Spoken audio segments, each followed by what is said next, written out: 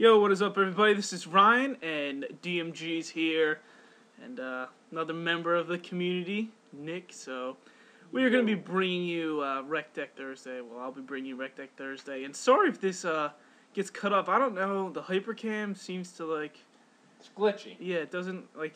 The picture and the sound don't ever go together. If somebody can tell me how to fix that, yeah, please give me some help. Because it's probably going to cut off at the end. If it does, I apologize in advance. First thing before we get into Rec Deck, DMG's happy because Shonen Jump is releasing Slife of the Sky Dragon, and I don't even care if it don't come out English. I'm gonna have to get my all hands that on stuff. So that's cool. If you want to check that out, Cyber9 has it up, and it's got its second editability, folks. That's all that matters. I'm not sure. You can probably check it out on the Shonen Jump website as well. Okay, to the deck. I know a lot of people have been asking for ice barriers. Don't worry, I have one built. I believe. Yeah. Where is it? It might not be on this one, but it is built. And, we have it somewhere.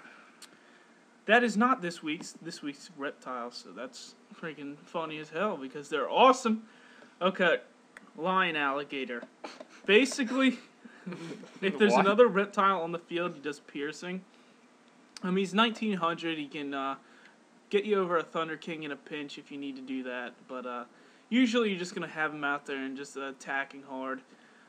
This guy, I'm not even going to try to butcher that name. Can't be normal summoned or set.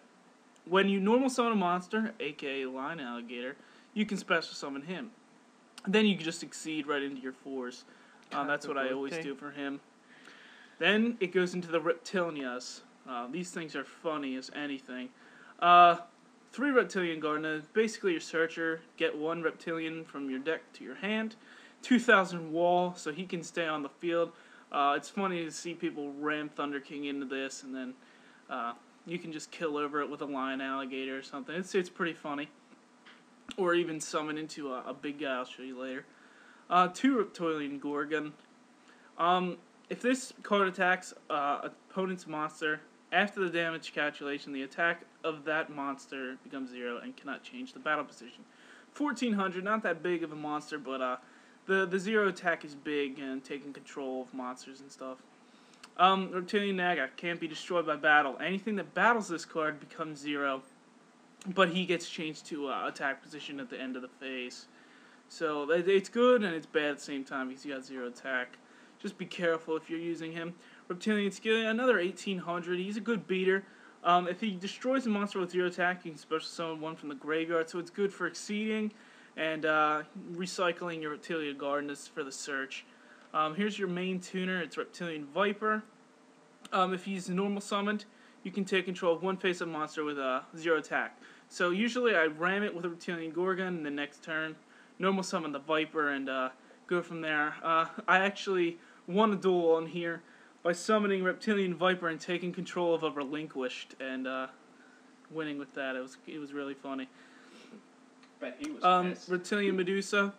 Send 1 card from your hand to the graveyard and select 1 face-up monster your opponent controls, and it becomes 0. He's a good 6-star target. He helps you with Reptilian Gardener if you're having a Reptilian Gardener on the field and they're running like Thunder Kings and stuff. Awesome card. Here's your other main beater, Spawn Alligator. 2,200, 5 stars. When he's normal summoned by tributing a reptile, you can target the monster that was tributed and bring it back at the end phase.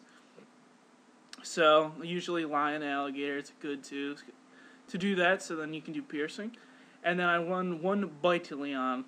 He's a huge attack, basically, 2,400, does piercing, and he's just good. He's just 2,400. You gotta watch out for Stardust in this deck, that's why you run your Reptilian Vipers and these, not gonna butcher, Kogakatage. Good to exceed. You gotta stop Stardust, basically, guys. Dark Hole, Book of Moon. Heavy, Reborn, double Forbidden Lance. You could take these out. I'm not sure what else you would run in place of this. Maybe your Psalms if you have them. But the Forbidden Lances are good. Drop the attack. Then you can actually beat over them with Gorgon. 2 Smashing Ground just to remove stuff. 3 enemy controllers. So funny because you can stall out with it with Reptilian Naga And it's just a good card. Another stall card, of course, Two Swords of Revealing Light.